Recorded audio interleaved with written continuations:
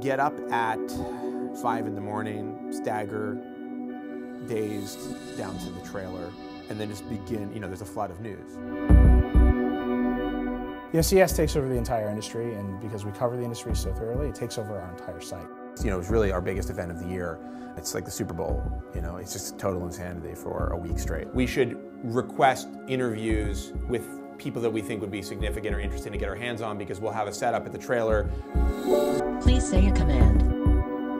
We think it's really important to not just see the products, but to hear from the people who are making those products. It's a mandate to ourselves to capture those stories. We're really good at taking a lot of information, making it presentable, making it readable, and still showing you what's important.